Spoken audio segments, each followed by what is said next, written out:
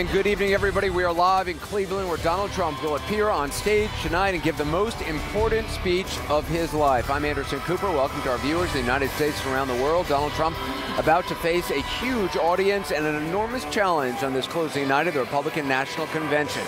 The presidential nominee expected to deliver a message of unity just hours after his party's divisions were on public display in this hall when Ted Cruz refused to endorse him.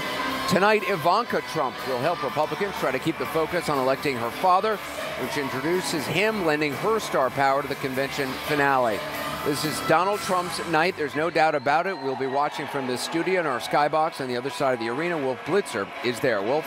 Anderson, this has been an unconventional convention, as Trump promised, but not always because he planned it that way. We'll get another unprecedented moment tonight. We're told Peter Thiel, a Silicon Valley tycoon and Trump supporter, plans to declare to Republicans that he's openly gay and chide the GOP for its refusal to embrace LGBT rights. This, as delegates still are reeling from that unprecedented Ted Cruz drama. Today, Cruz remains defiant, defending his decision to speak at Trump's convention, but not support him.